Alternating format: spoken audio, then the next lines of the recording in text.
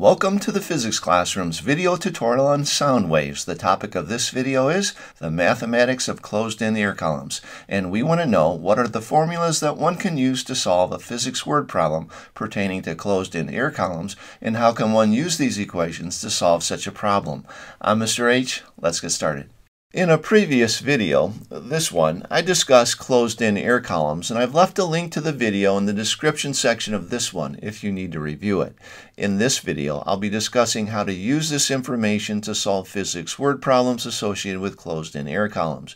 You'll need to understand the standing wave patterns, the relationships between frequency and wavelength, and the formulas. You also need to have an effective strategy. In the second column of this table, you'll notice that the standing wave patterns are drawn for closed-in air columns. And at the left end, the closed end, you always see a node. And at the open end, there's always an antinode. Because of this stipulation, the number of waves that you'll find within each pattern is 1/4, 3/4, 5/4, 7/4, and 9/4 of a wave.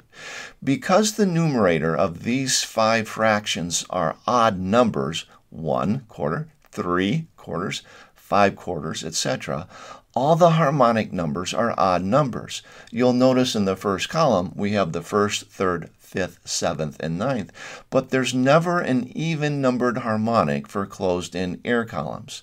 The fifth column of our table shows the wavelength relationship. You'll notice that the wavelength of the nth harmonic is the wavelength of the first harmonic divided by n. This relationship comes from the standing wave patterns in column 2. You'll notice for the first harmonic that there's 1/4 of a wave within the pattern. But for the third harmonic, the wavelength is smaller and we can fit 3/4 of a wave within the pattern. Since you can fit 3 times as much of a wave within the pattern for the third harmonic, its wavelength must be 3 times smaller than the wavelength of the first harmonic. We can apply the same logic for the other harmonics within this table. You'll notice that for frequency in the sixth column, that the frequency of the nth harmonic is found by taking the frequency of the first harmonic and multiplying by n. In the seventh and eighth column of this table, we show how you might use these relationships to find actual numerical values. These two columns are based upon a 60 centimeter length closed-in air column that has a first harmonic frequency of 150 Hertz. So for the wavelength of the first harmonic, I'm going to take 60 centimeters, the length of the air column, and set it equal to 1/4 of a wavelength. I can multiply both sides of the equation by 4 and end up with the wavelength of the first harmonic is 60 centimeters times 4, or 240 centimeters. In meters of units, that would be 2.40 meters. The wavelengths of the other harmonics are simply 2.40 meters divided by 3 by 5 by 7 and by 9. For frequency, I take the first harmonic frequency of 150 Hertz, the given value, and I multiply by 3 by 5 by 7 and by 9. To summarize the relationships for closed-in air columns of length L, we can state that the wavelength of the nth harmonic is the wavelength of the first divided by n, and the frequency of the nth harmonic is the frequency of the first multiplied by n. As it is for anything that is wave-like, the speed of waves is equal to the frequency times the wavelength. And finally, the wavelength of any harmonic is simply 4 divided by the harmonic number multiplied by the length of the air column. My approach to solving closed-in air column problems is based upon this graphic organizer that you see here. All the quantities that you'd find in a closed-in air column problem will be listed on this graphic.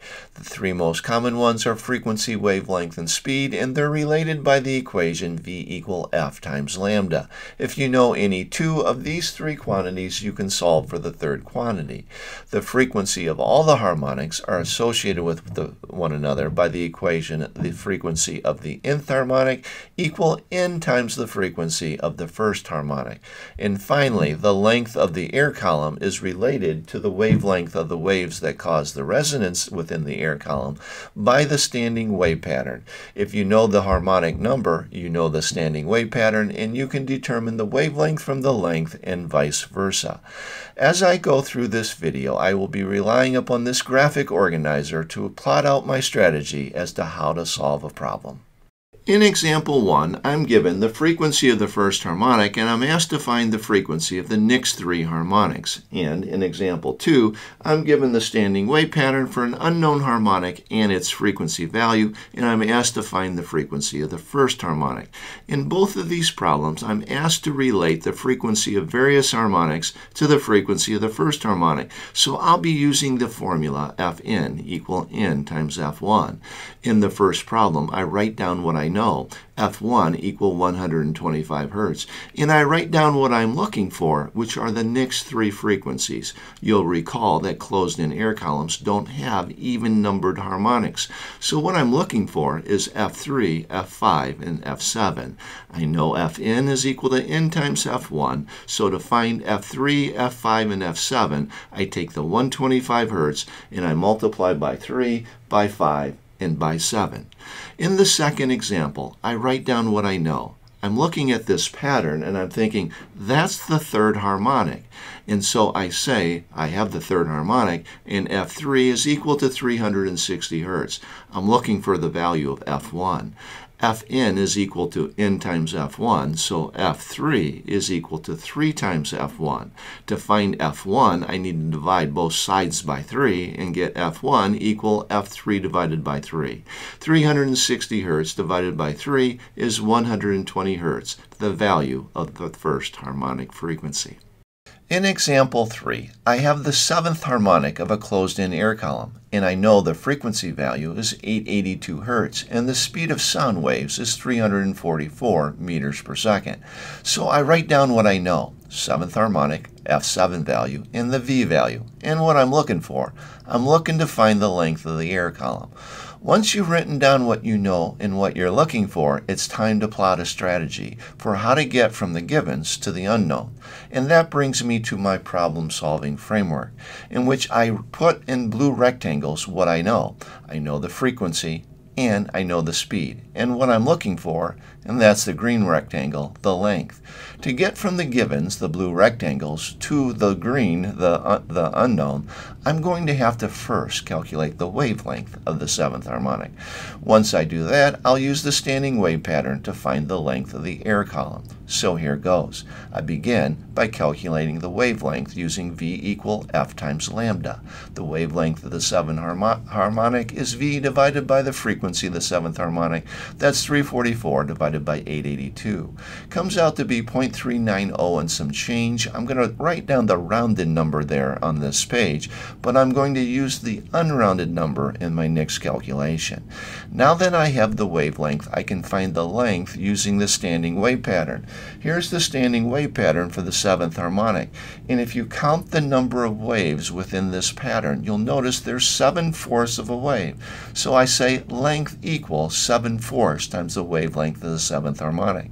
Now in this L equal equation, the numerator of the fraction on the right side is always the harmonic number. The denominator is always 4.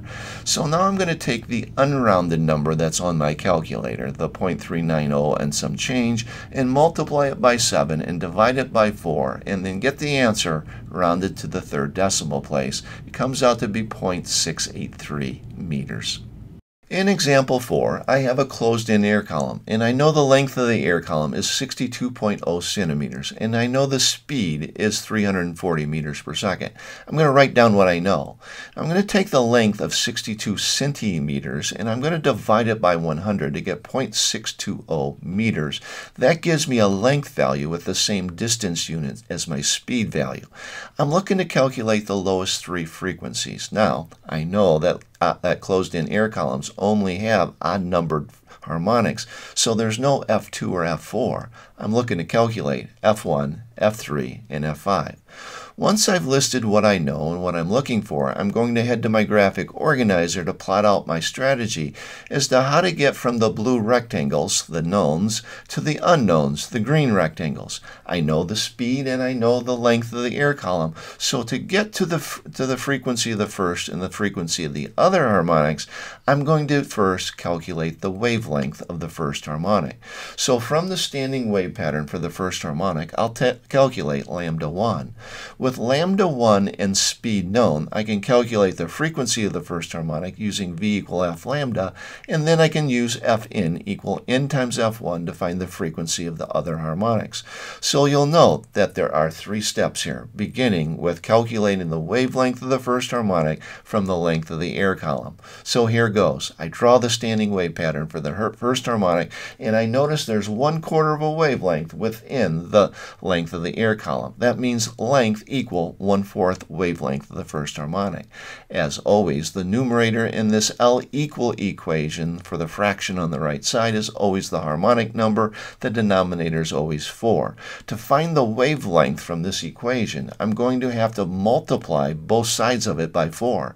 The wavelength of the first harmonic equal 4 times the length of the air column. 4 times 0.620 meters is 2.48 meters as the wavelength of the first harmonic. My second step involves using v equal f times lambda in order to calculate the frequency of the first harmonic. So I take the v equal f lambda and I divide both sides by lambda. I end up with f of the first harmonic is equal to speed divided by the wavelength of the first harmonic. So I take my 340 meters per second and I divide it by my 2.48 meters to get the frequency of the first harmonic, one of my 3 answers. Now to find the frequency of the third and the fifth harmonic, I take the unrounded number on my calculator and I multiply it by 3 and I multiply it by 5 to get 441 hertz and 685 hertz for my F3 and F5 values. In the fifth and final example, I know I have a closed-in air column resonating in its fifth harmonic, and I know the frequency of the fifth harmonic is 590 hertz, and the length of the air column is 72 centimeters. I want to calculate the speed of sound within the air column. Once I write down what I know and what I'm looking for, I'm off to my graphic organizer to plot out a strategy. I know the frequency of the fifth harmonic and the length of the air column. To get the speed, I'm going to take the length and first calculate the wavelength of the fifth harmonic. I use the standing wave pattern to do that.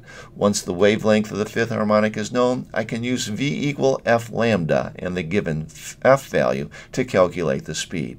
So here it goes. I begin by drawing the standing wave pattern for the fifth harmonic. I'll notice within the length of the air column that there are 5/4 of a wave. So L equal 5/4 times lambda of the fifth harmonic. I can divide both sides by 5/4 or 1.25 and I can get the wavelength of the fifth harmonic to be 57.6 centimeters. Now that I know the wavelength of the fifth harmonic and the frequency of the fifth harmonic is given, I can say v equal f times lambda to calculate the speed of sound within the air column. When I do that calculation, I'll get the speed in centimeters per second.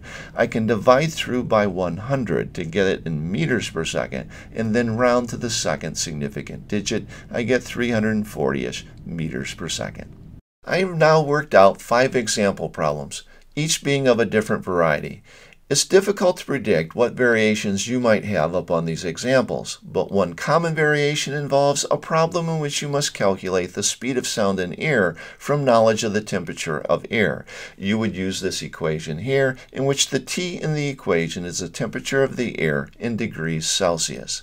One thing that is very predictable, though, is that practice makes perfect. It's more than a slogan, it's the method by which any physics student can become a better problem solver. To facilitate your practice, we have a section on our website that gives you a collection of well-crafted problems. You can answer the problem, get immediate feedback, get opportunities to make corrections to your answers, and click on links to helpful information specific to that problem. It's called the Calculator Pad, and we've left a link to the Calculator Pad in the description section of this video. It's at this time in every video that I like to help you out with an action plan, a series of next steps for making the learning stick. But before I help you out, could you help us out by giving us a like, subscribing to the channel, or leaving a question or comment in the comment section below. Now for your action plan. Here are 3 resources you'll find on our website, and I've left links to each in the description section of this video.